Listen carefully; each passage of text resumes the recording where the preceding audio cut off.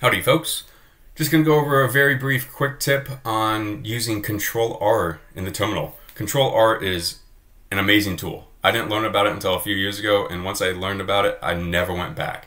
But basically Ctrl R allows you to just search your history, which is great. So a lot of times, like, you might go through your history and look at your history like this. This is just very basic server I have set up, so I don't have that much history. But you might like to look at that and then try to copy a command or run, like, 33 to run the command. Well, that's kind of tedious. So with Ctrl R, you can actually just search your history, which is amazing. So Ctrl R.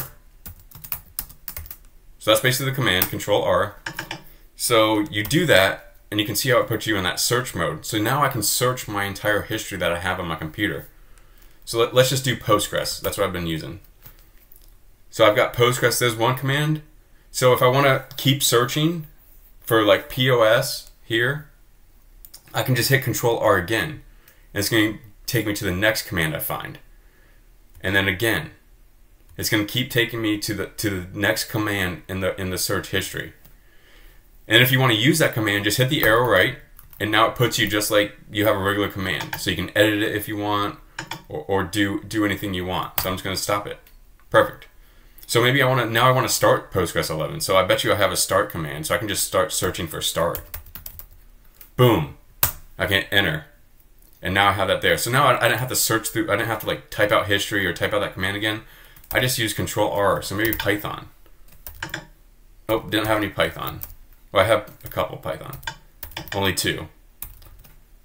So that's very powerful. So a lot of times, like, maybe you have long rsync commands or SEP commands or just long commands that you do maybe even once a week. You can do that. So Ctrl R is just very, very powerful. Just allows you to search any type of your history, just, to do anything. So Ctrl R. Then you find the command, maybe you need to modify it. So I've got that, sweet. Maybe I needed to do, like, foobar here or something. I can do that.